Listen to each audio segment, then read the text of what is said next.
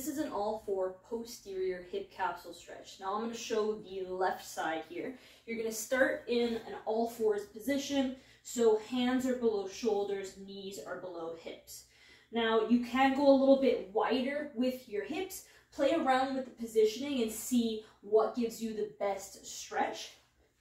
You're going to start by, if I'm doing the left side, I'm going to bring that foot in slightly towards the other foot, and then I'm going to cross my right leg behind my left knee. So I'm kind of up against that calf.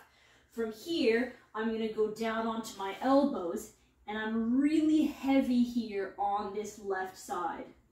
Now, if I'm doing this correct, I can feel quite a bit of a stretch on that back pocket of the left side.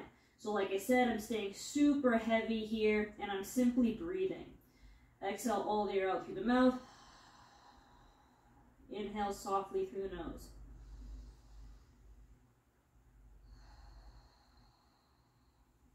Now, if this is too intense, you can walk your hands a little bit further forward. That can also help here as well.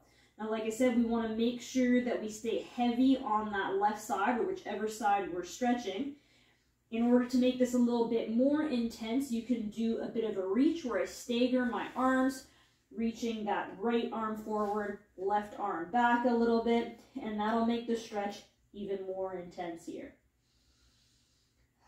Same thing, breathing here.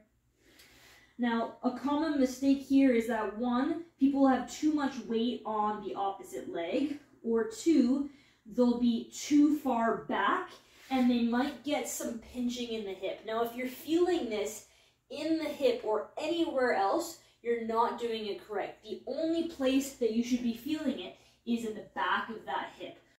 From the front position, our head is staying neutral between our shoulders. It's not kind of hiked towards that left side, and you can see that I'm still staying heavy, and I've also got a slight side bend here. So basically the left side of my core is a little bit more flexed, and that will naturally happen, and that's allowing us to get a little bit more in that hip.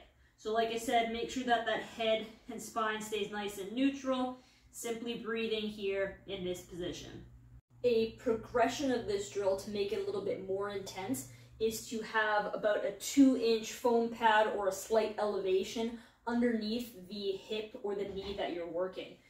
So in this case, I've got that same setup, move that foot in, cross that leg over, come down onto the forearms and the elbows, and from here, I can feel quite a bit more of an intense stretch on that back left hip pocket.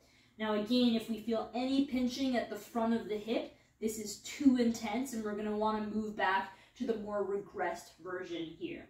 Same thing applies though, breathing in through the nose softly, full exhale, all the air out through the mouth.